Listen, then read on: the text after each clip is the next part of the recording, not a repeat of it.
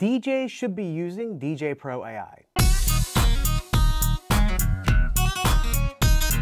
With so many choices in DJ software, it can be impossible to find one that suits all your needs. Are you a DJ that likes to have complete control? Well, Virtual DJay is for you. But Virtual DJay isn't really snappy and it's kind of overly complicated. Next, of course, is Serato. But with Serato, you get what you get and they nickel and dime you for features. Now, you could always use Rekordbox, but then you're stuck using only Pioneer hardware. And last but not least, you have Traktor, but Traktor puts you in the same spot as Rekordbox because you can only use Native Instruments hardware with Traktor. Whack.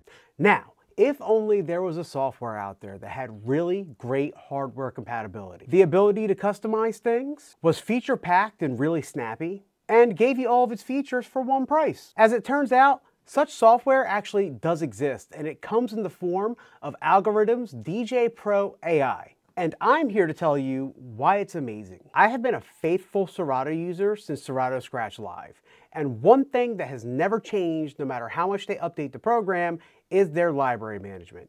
It is the one thing that I hate the most about Serato. Having to make and update crates is actually really annoying, especially considering all I'm doing is mirroring the folders on my hard drive through crates. However, DJay Pro AI's library management is light years ahead of Serato. And I would even argue Virtual DJay. My favorite part about DJay Pro's library management is the ability to structure it however you want. If you're like me and make folders on your hard drive and just want to DJ off your hard drive, you can do that with DJay Pro AI. You can add the folders from your external hard drive or internal hard drive to the My Files section of the program. The folders that you add to My Files are searchable, and not only can you search every single folder, but you can pick a folder and just search that folder individually. And the cool thing is, when you add music to a folder, DJay Pro AI picks it up and knows that it's there and shows it in the program, so you don't have to do anything, which for me is really awesome and really convenient because it eliminates the steps of me having to find the music on my drive,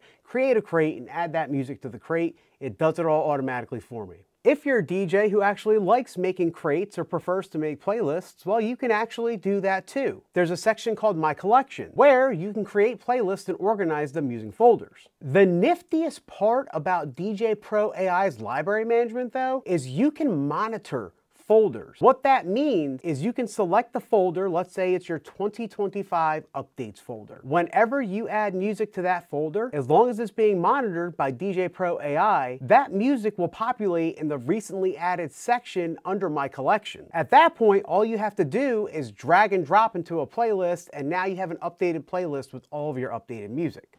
Cool. And you can actually choose to monitor a folder that's internally on your computer or on an external hard drive. Like I said, DJay's library management is light years ahead of Serato, and I would argue all day long that it crushes Virtual DJay's library management as well. Now, the one thing about Virtual DJay and DJay Pro AI that they have in common is you don't need any type of hardware to use the software with all of its features. The minute you open the program up, you have access to all of its features. No hardware is actually required to use either program, which is really cool. Unlike Serato, where in order to do that, you have to spend $9.99 a month on a subscription to get access to their play feature. Now, personally, I would never just use my laptop to DJ, but this is super convenient when I'm putting together ideas for a mix, or if I generally just want to hear how two things sound playing together, being able to use things like EQs or stems. It's really convenient to be able to do that. And since DJay was created for a touch interface, it does do some really nifty things using the multi-touch trackpad on a MacBook. The next thing that absolutely crushes Serato is the fluid Beatgrids that are powered by AI. The Beatgrids actually adjust to tempo changes and reflect those changes on screen in real time. Let's take a look at the song I'm a Bee by the Black Eyed Peas.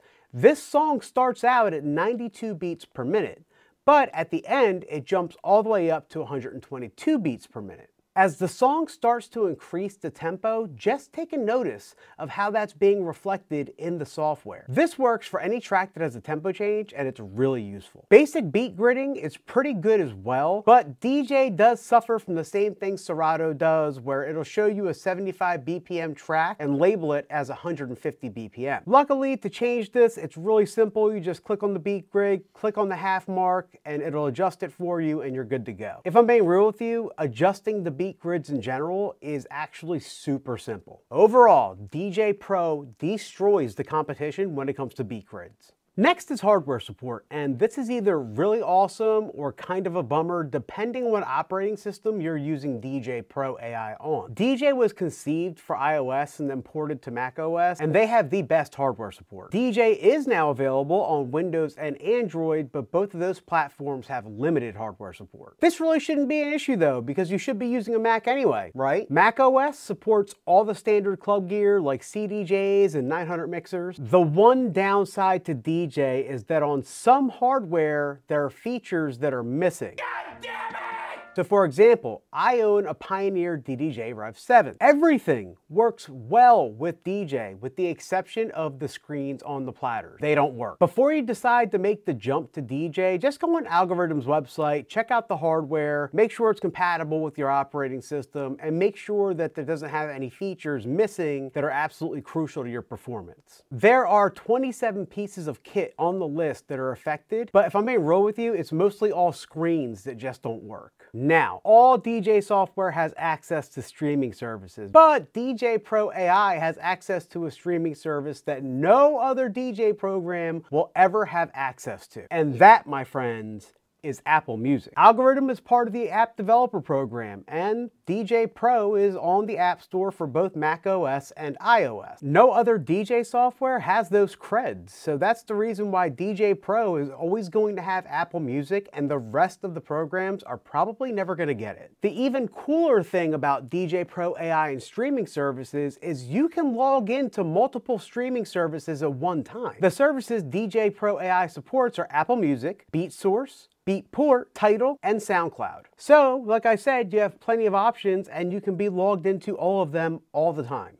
Just like every other program, DJay Pro AI has stems, key lock, autoplay, and built-in effects. It just does it all better because it's all done with the help of AI. DJay will also suggest music to you if you're drawing a blank. You can even preview a track without putting it in a deck to cue. Then there's the crossfader effects, which are amazing. There are so many really useful features with DJay Pro AI, and if you want to learn all about them, let me know and I'll make a video about it. Lastly, there's the ability to customize the software for your workflow or personal preference. You can choose where your waveforms go, how your jog wheels look, and whether or not you want it to be in light or dark mode. You can also change between light and dark mode by clicking the button at the bottom of the screen. There are a ton of settings, and for example, I couldn't really get with DJay Pro AI's keyboard shortcuts. The way they have their shortcuts made is to DJ off of your laptop, and it didn't really fit my workflow. But because you can customize your keyboard shortcuts in DJay,